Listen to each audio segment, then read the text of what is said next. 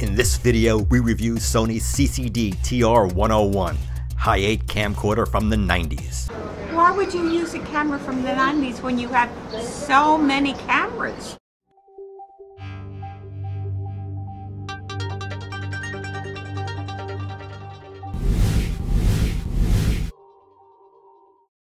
Okay, so why is this rather ordinary looking Sony Handycam so famous?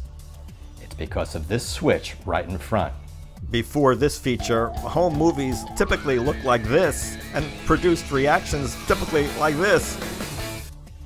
The optical image stabilization was a new innovation developed jointly with Canon, which was far superior than the previous version of stabilization, which was digital, and that resulted in a loss of picture quality. Sony even goes so far to suggest in their literature you can take stable videos when riding a horse. That might be pushing it though. Hello, I'm Mr. Red. Well, I guess if a horse can talk, anything is possible, who knows. Let's get on to the camera. I bought it on eBay and it came in its original box and a lot of the original paperwork, typical Sony marketing materials, warranty cards, brochures, and of course, the most important thing is the instructions. Hi8 does require a special kind of tape formulation, metal evaporated tape, so it did come with that, along with a foreign adapter plug, the charger, which is needed, a battery which won't work because it's the original battery, the charging back, so you can power the camera off of AC, a remote control, which is actually what this pop-up receiver is for, the back of the remote control, some more useless cables, and the camera itself, which is a very attractive sort of two-tone dark gray black, chunky but attractive Hi8 unit with a nice window there so you could see the tape, and the back for the battery. Sony has always been very confusing with their prefix designation, and this is no exception. The TR in the TR101 originally stood for Travel Series, but the TRV, which is the newer designation, means the cameras had a fold-out LCD. This camera does not. But what it does do is shoot in the newer 400-line resolution Hi8 format, which was Sony's answer to JVC's Super VHS format introduced prior. The camera sports a 1/3 inch CCD chip. As the years went on and cameras came out, CCD sizes actually started to decrease. In this video, we're going to look at the overall features, controls, and operations of this camera. We're going to bring it onto the streets of New York City and Atlantic City to see how well it does. And we're also going to get the opinion of my mother. The camera's prominent lens has a 10 times optical zoom, which is controlled by a rocker switch on top, 2-speed. The power switch on top switches between VCR and camera control. Ejecting the tape is a rather noisy, whiny process.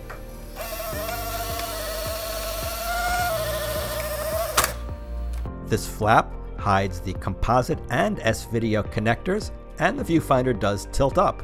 So like many of the vintage camcorder models, when you look through the viewfinder, don't forget your image is going to be in black and white.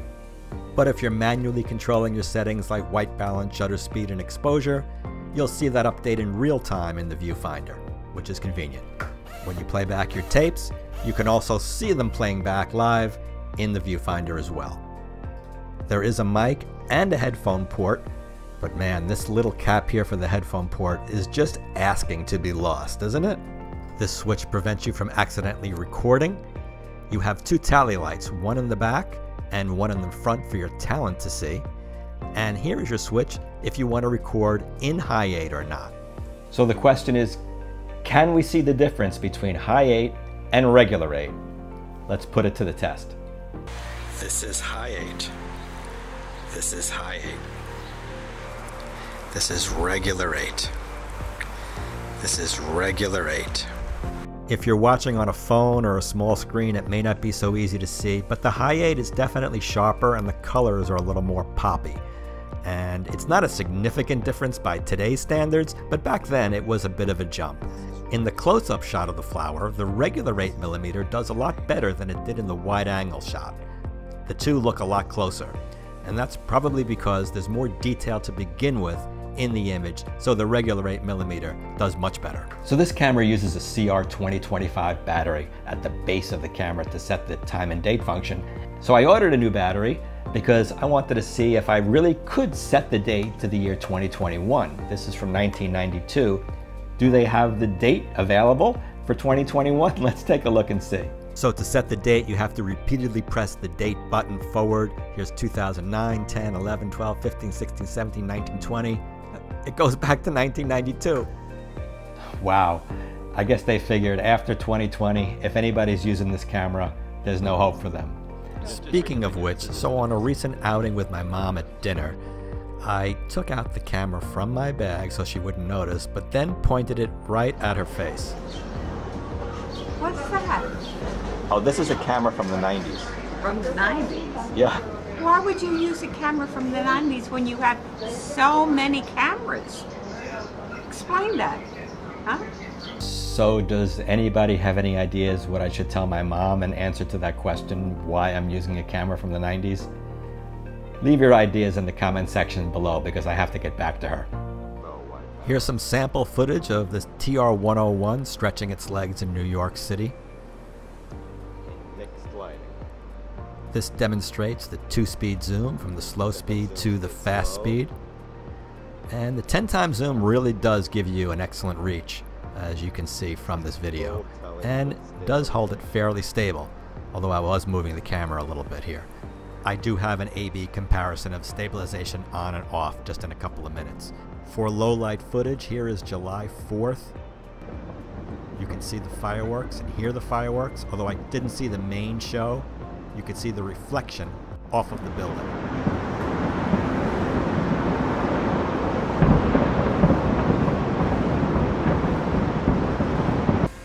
Atlantic City from the hotel room. Full zoom with stabilization on.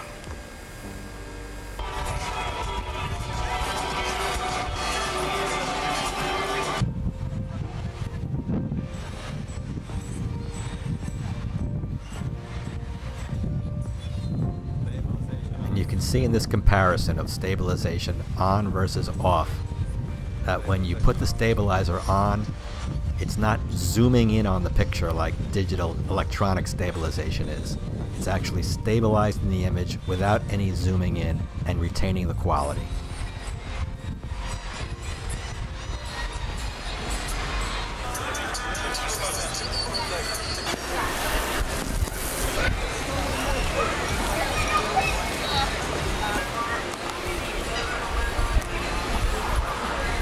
Some more lower light examples. This is inside the casino, and this is shot later in the day, more towards sunset.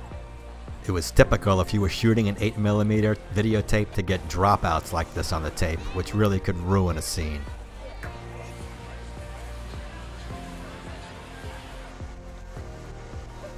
It's Atlantic City's finest hour. The escape rooms at Tropicana are the #1 thing to do in East. Let's look at the titling function of this camera, if you really can call it titling. So the instruction book says to use a title with a high contrast level. So I wrote out my title of my YouTube channel on a white card and then hit the memory button, and then you're supposed to be able to superimpose it over the video, but it didn't really work. So I tried something with more contrast or more pop, and that seemed to work out better, as you can see from the TV screen that I'm shooting it off of. And you can actually change the color of this. It's a weird, sort of cheesy, primitive type of effect, but I suppose there's some type of use for it. Again, this is 1992. So in conclusion, I would consider this a real solid vintage cam, a famous cam in that it's the very first to have image stabilization, optical image stabilization without picture degradation. It's good looking, it feels beefy in the hands, it has a nice 10x zoom, and that vintage Hi8 picture quality look, if that's what you're after. How easy is it to get? There's usually a fair amount of them on eBay. How easy is it to get one that is fully working is a little more difficult. Like so many of the Hi8 models from the early 90s, leaky caps is an issue with this camera. You have to get lucky. You have to really question the seller. Again, I can't stress enough, if you get a chance, watch my video about buying vintage camcorders on eBay. You can get them. You just have to be careful that they work, because they definitely do suffer, unfortunately, for some problems. But it really is a nice cam, and I really do recommend it if you're a collector. Thanks for watching, and I will see you in the next video.